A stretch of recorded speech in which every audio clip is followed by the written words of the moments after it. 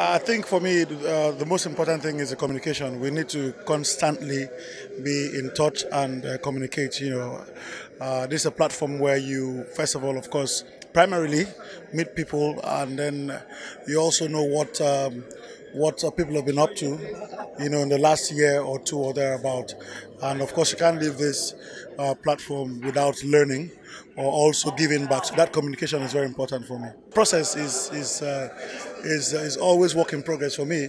So I came here having something else in mind. But after the session, I now have realized that marketing is the most important because, of course, you have to have a targeted audience before you even conceive a story, a script. Try to get funds for it, and then, of course, engage the services of the director and all of that. So, as we speak, I think marketing is most important.